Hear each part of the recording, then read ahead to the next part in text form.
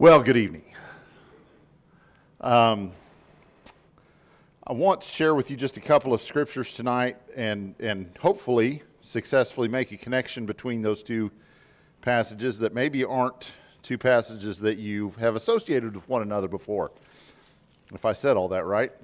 Turn first to Genesis 1. And you know well, I presume, what is taking place in Genesis chapter 1. We have the story of creation, and specifically of the 6 days of creation, where God goes through the process of creating everything that we see in the physical world around us. And so there's a progression there of starting off with the very elemental, the very basic things, and kind of working his way up into the most complex and the most significant things.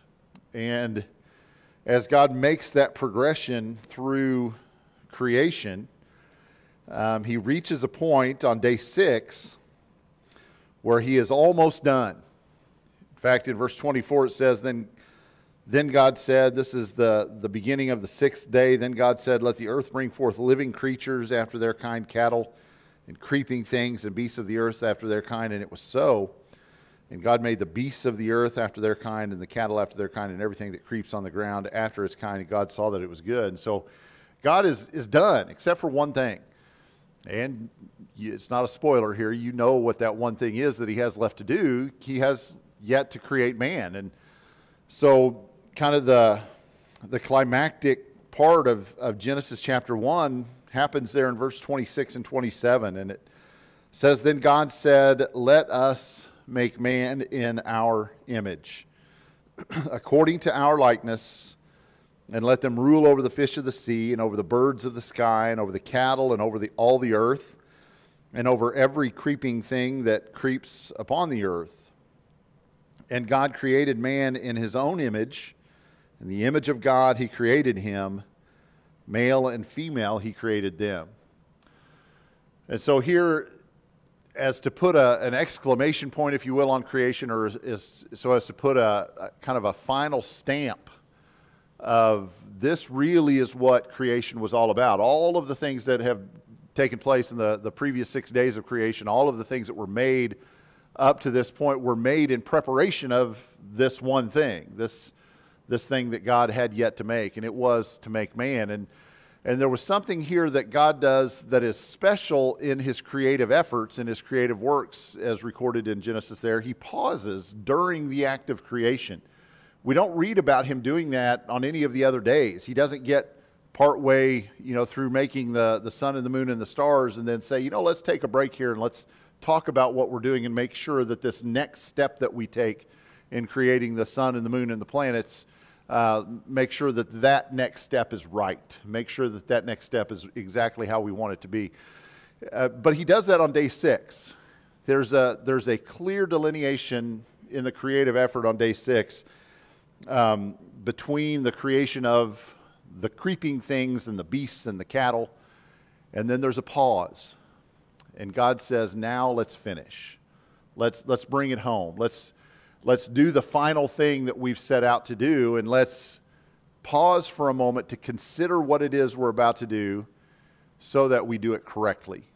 Not that there was any error in what he had done up to that point. Everything up to that point has been declared good, which means it meets the purpose for which it was created. It was functioning as it should function, functioning as God intended it to function. And so everything up to that point was right, but God pauses so that he can give special consideration to what happens next. And he says, let us make man in our image. There's something special about the design and the function of mankind that is different than the design and the function of everything else that has been created up to that point. And we recognize this as being a spiritual difference. There's not I don't think what God here is talking about in this moment, as he's thinking about the design features of the human being, that he is really thinking about physical things, but rather he is thinking about the spiritual nature of man. As we've been fond of saying over the last couple of years, as we've been studying through some topics, we're not bodies with a soul, but rather we're souls with a body. And God is taking special consideration, I think, of what he does next to make sure that the house that he creates, in which he is going to install a soul, breathe into it a soul, that part is done just right, so that it reflects his nature in a way that nothing else has reflected up to that point. And so it is this idea of being created in God's image that really becomes the central focus of who man is and what his purpose on this planet is. And even to the point that people today who don't believe in a God or don't think there is anything, to the idea of creation, but believe solely in evolution, they still talk about, why are we here? What purpose do we serve as human beings? Why have we reached, in their vernacular, why have we reached this, ultimate level of evolution that we've reached? Why are we different than the animals? Why are we different than those animals that don't have self-awareness, that aren't able to think about that question? A dog doesn't wonder, why am I here? A monkey doesn't think, what is my purpose in this life? But people do. And that's what God has put in us. Solomon phrased it this way in Ecclesiastes chapter 3, verse 11. He says, he has made everything appropriate in his time. He has also set eternity in their heart, so that man will not find out the work with which God has done from the beginning even to the end. He has set eternity in their heart. He's given them the capacity and the ability and the desire to wonder, to think about, why am I here? What is my purpose in this life? God instilled that within us. He designed it within us so that it would be a driving force, a mechanism within our very being that would push us to seek him, that would push us to seek a higher purpose. And of course, he is the ultimate higher purpose. And so God has done that for us. But why? Well, he's done it because he wants us to seek him. He wants us to be in a relationship with him. And so he puts it in us to drive us toward him so that we can seek that relationship with him. So it's interesting that God makes us in his image for a specific purpose of giving us a reason and a desire to draw nearer and nearer to him. And so that's our first passage to consider tonight. Genesis 1, verses 26 and 27, that God made us like him so that we could seek him out, so that we could try to be like him in every way that we possibly can. Now, the other passage that I want us to think about is in Philippians chapter 2.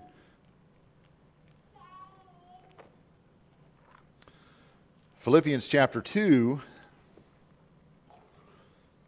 beginning in verse 5, Paul there writes, have this attitude in yourselves which was also in Christ Jesus, who although he existed in the form of God, did not regard equality with God a thing to be grasped, but emptied himself, taking on the form of a bondservant and being made in the likeness of men. Now think about the position that Jesus finds himself in here, that all the way back in Genesis 1, Jesus is part of that triune God, that Trinity that is there conferring with one another on day 6 of creation. They've been actively involved. All three parts of the Godhead are actively involved in creation in some form or another. And they pause on day 6 to step back from creation and say, let's think about this for a minute. We're about to make our final addition to the earth's population by creating man, and we want to step back and do it right. And so we talk about it first. And now time has elapsed, and now Jesus is saying, I need to go down and be like them. We made them like us, to drive them to seek us, to give them a purpose, to give them a spirit, to give them a soul, to give them a desire to understand who we are. And you know what? that wasn't enough. It wasn't enough because they're not doing it very well.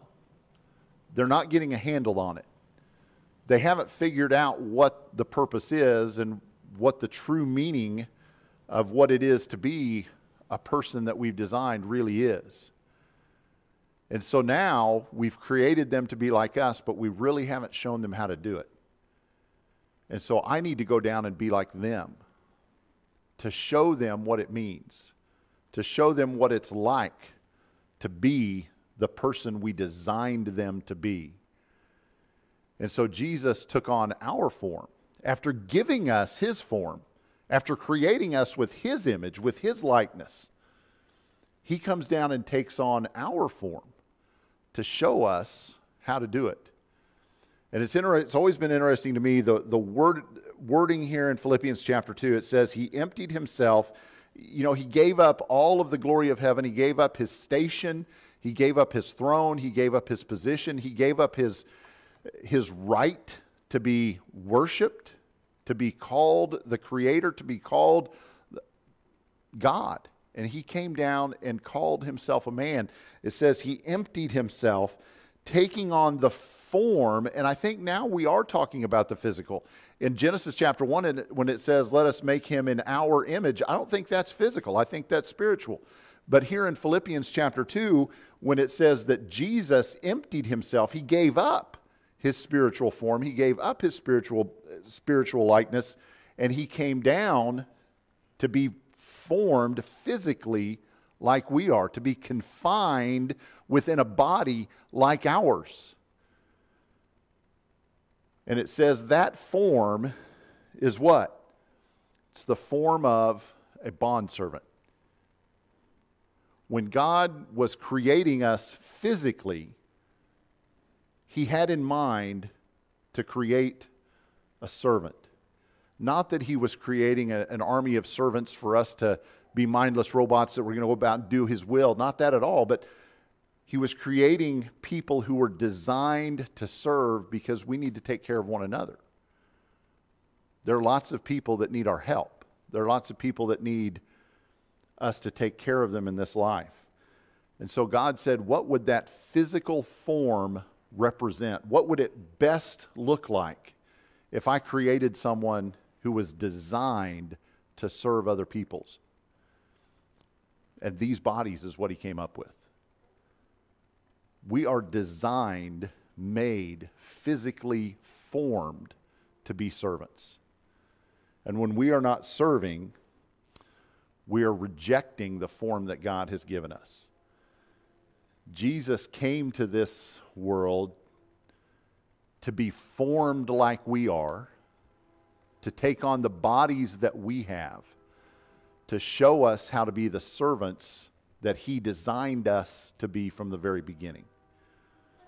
And so when we do things like Second Sunday servants, and it sounds kind of gimmicky. It sounds kind of, it's a neat little alliterative name that just helps us remember, oh yeah, it's the second Sunday, so we've got something special going on tonight. It's not a gimmick. It's what we were made to do. It's what we were designed for. It's who God intended us to be.